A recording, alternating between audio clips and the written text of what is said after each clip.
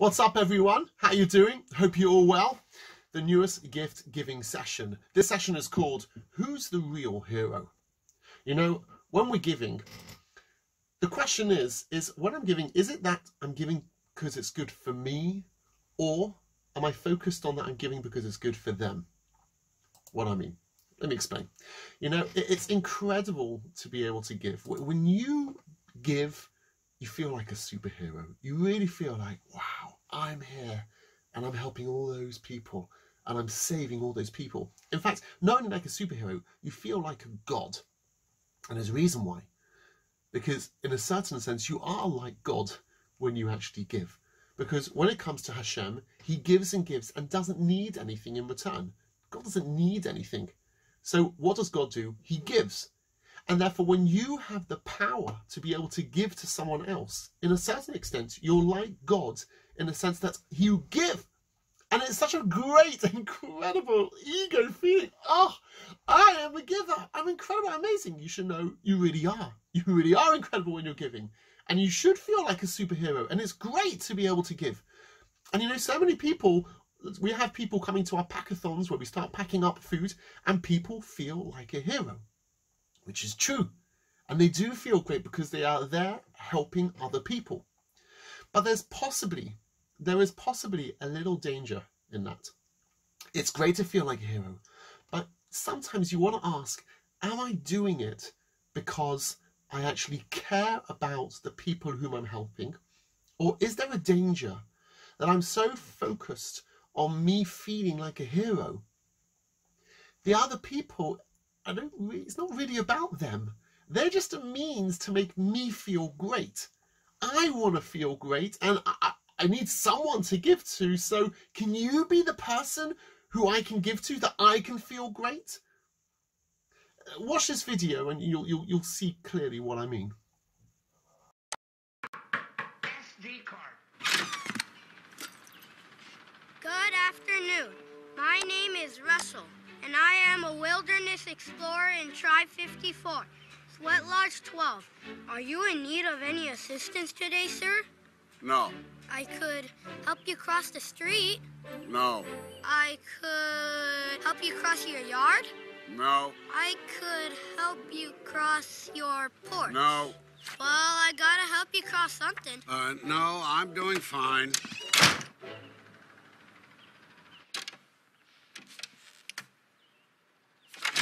Good afternoon. My name is Russell, and I am a wilderness explorer in Tribe 54. Slow down. Sweat Lodge 12. Kid! Are you in need of Thank any you, but I don't need any assistance help. today? Al.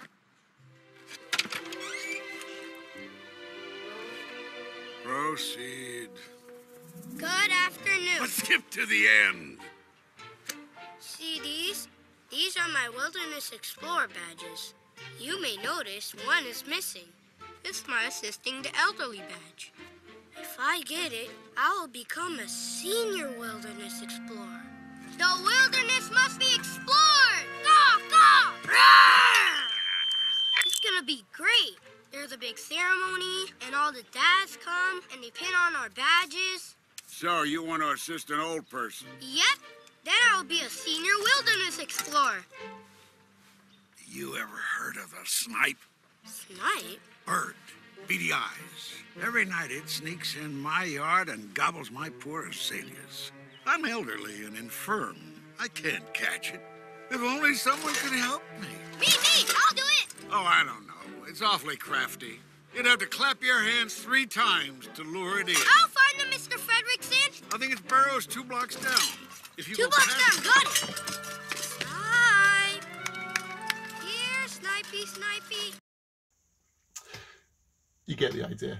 And when it came to the kids, he didn't really want to help the old man. It wasn't about helping the old man. It's about, I want that badge. I want that feeling that, you know, that now I become a senior scout, whatever that thing was. It's not that. He's just using the old man for his superhero status. That, I think, we have to possibly be concerned about.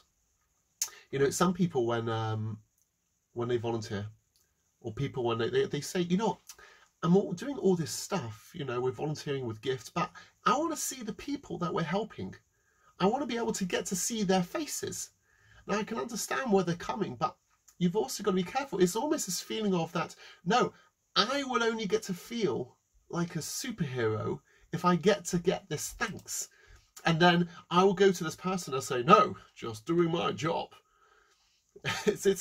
I want someone to say thank you, because then I get that feeling. It's almost like, you know, Superman, that feeling when Superman saves someone, that everyone, the crowds cheer, and it's like, just doing my job. A bit like this. God,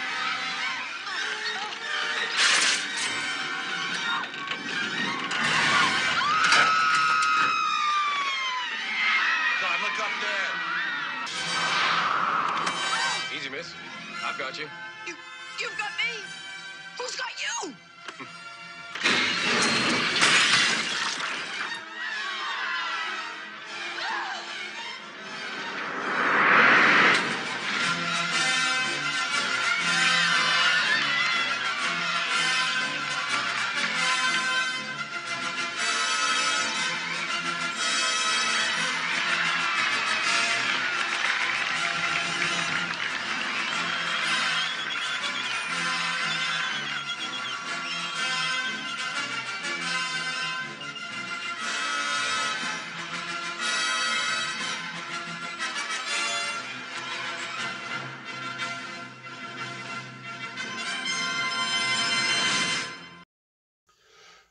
Yes, that feeling of, you know, being the saviour.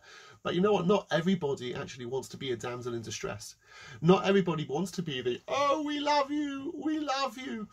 It's to feel, what would you rather be? Would you rather be the one who is the damsel? The one who is, help me, or the one who is being able to save other people? This feeling of superhero-ness, this is what the danger is. To give you an analogy, which I heard with my YY, he gave this horrible analogy. Now I'm about to tell you, this is not true, okay? It's a horrible analogy, it's not true. But this feeling again of, why are you doing this? Are you doing this because you care about the person, or are you doing this because of what it gives you? So again, this didn't happen, but imagine a scenario. There's this poor man, and he goes knocking on a door. He goes to this rich person's house. He says, please, can you help me? I have nothing. I need your help. And the man says, oh, I'm busy, come back another day. He said, please, I'm starving, I've got no food. He says, I don't have time for you. And he says, please, anything. And the rich man says to his wife, he says, you know that fish you're about to chuck out? What, the weak old fish? Yeah. I'll just give it to him. Yeah, come in. And he gives this poor man this disgusting, smelly fish. The poor man, he's got nothing else to eat, so he takes a bite in it. Oh, he starts choking, he starts feeling ill. He says, please, call an ambulance. And the guy said, call an ambulance. There's a mitzvah of saving someone's life. He calls Hatzalah. They bring the ambulance, take him to the hospital. He's in the hospital. He's not feeling well at all. And the rich man says, I can do the mitzvah of Bikur Cholim. I can do the mitzvah now of visiting the sick. And he comes, and the rich man says, here, I bought you a bunch of flowers. And the rich man's thinking, oh, I've done such a great job. Unfortunately, the poor man dies that day. And then the rich man says, hey, I can now do the mitzvah of going to a levaya, going to a funeral. And of course, after that, you got the poor man's family, and he goes to the shiva, he goes to the house of mourning. And when the rich man goes home, he's Mr. Happy. He is so excited. His wife came home. He's like, wow, what a busy day. Like, but why are you so happy? Why am I happy? What do you mean, why am I happy? This day has been unbelievable. What have I done today? I've invited guests. I've visited the sick. I've attended a funeral. I've visited a house of mourning. Oh, this day is unbelievable. I've done so many mitzvahs. To which the response to that is, oh, come on. Come on. Totally missed the point entirely. He had no care whatsoever for this poor man. It was just a means of, oh, how many mitzvahs can I do? How can I feel like a superhero? To show you this video clip, which is an extreme of this, and nobody is as much as this. But what the point I'm trying to say, I'll show you another video of getting down to this point of how when you're helping, it's not, you don't care about the other person. It's all about me. How can I be a better person? Oh. Well, you seem awfully concerned with yourself. You You might want to start thinking about the needs of others. I think about others all the time. What I can get from them. Do they have a silly little walk that I can make fun of? No, it's where you actually care about somebody else.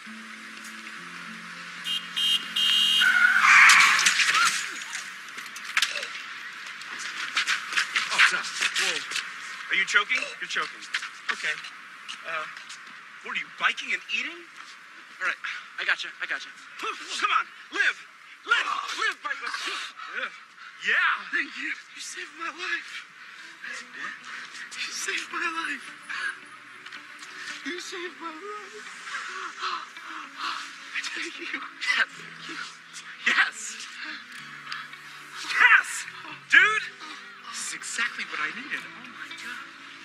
Let us rejoice in song. Shema Yisrael. Adonai Eloheinu. Oh, you know, that's a great idea. I'm going to call 911. I hope you don't have a dance recital later. I'm just kidding. Don't look at your legs. There he is, alive and well. Mazel. I brought you these. How's my brave little soldier doing, huh? Not great. They said that I'm never going to be able to ride a bike again, so there goes my job. Sure. Do you think that I'm a good person? I don't really know you. Well, what more do you need to know? I mean, if not for me, you probably would have died today. Yeah, somebody probably would have come along. Just say that I'm a good person. Well, I mean... Why is that so hard for you to say? Ow! I'm sorry. I'm so sorry. You're a good person. I am? You really think so? Very good. Thank you for saying that. Yes. That really means, it means a lot. I finally feel like I can breathe again. Oi, Gewalt. Totally me, selfish, saving someone's life. Oh, that's just what I needed. You know, total extreme. We got to be careful about that. No one's going to do it that much, but we have to be careful that when we're volunteering, when we're giving, we're not just using the other person as a means of making me feel great, but actually that I care about the other person. Which leads me on to this clip, which someone showed me, which really bothered me, but maybe it doesn't bother you, and I'm not so sure, but I want to know what your opinion is. There was a YouTuber, a very famous YouTuber, and he went around giving money to homeless people to get millions of views, and here he is, he's money, you know, I have all the money, start giving out all the money, and just watch this clip and be specific at the end what he says at the end, okay? My question is this: do you feel uncomfortable with this video, or no, there's nothing wrong with it at all? I want to know what you think about it. Here we go. Hey, how are you doing? No, not much. I'm a YouTuber, and I mean, you can see the camera. How are you? What's your situation? I got no legs, my arm's messed up. Doesn't sound... Trying to support a family. Oh, really? Do you have kids or something? I got 2 kids. I got a girl that's 15 and my little boy is 7. Oh, well, What are y'all doing with the camera? I'm a YouTuber. I'm going around giving random people who need $1,000, so... $1,000? Yeah, that's real, I swear, man. So, I just wanted to do some good. Alright, well then... Can I give you a hug? Yeah, man.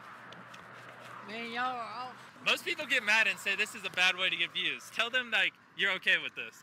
Are you okay with it? Hell yeah. That's right, YouTube. Best day of my life, right here. Homeless people don't care if I use them for views. See the sign? Oh. And he did it. That's right. Homeless people don't care if I use them for views. If I use them for views. Homeless people don't care if I use them for views.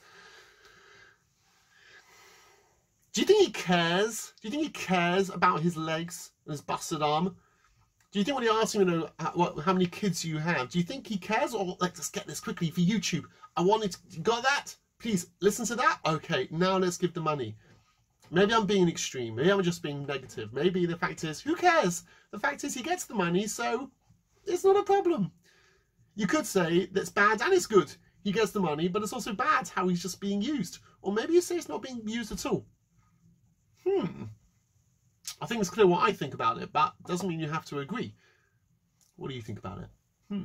So we're going to pause on this session now, where we've looked at, am I giving because it's good for me, because I want to be the superhero, or am I giving because it's good for them?